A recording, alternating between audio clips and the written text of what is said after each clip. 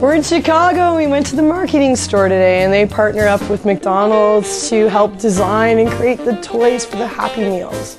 Basically how the McDonald's toy goes from idea and conception to the actual toy that you get in your Happy Meal. I learned a lot of amazing things today. It was exciting for me because the whole idea and concept that's going on right now is Shrek, and he's of course one of my favorite characters. We think it's so simple to put that toy in the bag, but today we saw what goes into it.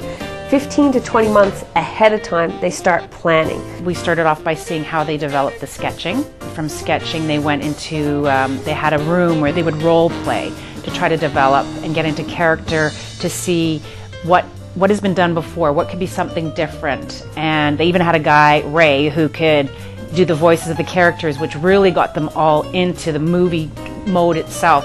I'm scared of ogres, Shrek. Originally, the idea is on paper to computer. And then from there, from that design of that on a 2D object, they took it to like a 3D, and that was a really interesting thing because they actually have a pen that actually floats, and when you push the pen, you can actually feel the character on the screen. So basically we got to follow the whole process and we actually got to get a little hands-on too. It's coloring in the line. First grade, second grade, third grade. The best part was they take the 3D sketch and they actually make a mold out of it in 3 to 4 hours, and they have it. There, it is. Well, I have one in my suitcase. They gave me one. A little mini Shrek made out of wax and resin. It's unbelievable. The kids are going to freak out.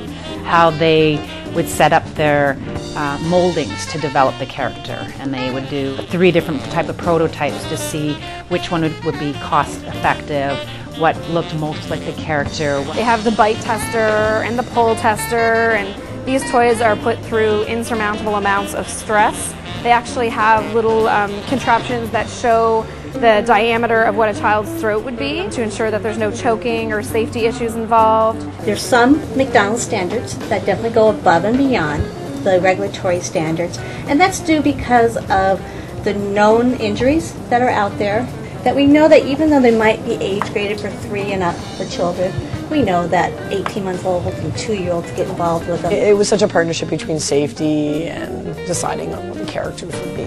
We're getting so used to the McDonald's standards being so high that we expect it, and it doesn't like wow us anymore because we're seeing it all the time. And today I think was a prime example. Everyone's offices had collections. They had collections of toys. They were all smiling. They all really liked what they do. It was a really good energy. Once again, all of the people there were just so extremely passionate about their jobs. So it gives you that whole persona again that I always get from McDonald's, is the family feeling, and everyone interacts so well and they all love their jobs. So when you love your job, you do it great, and they definitely do that there.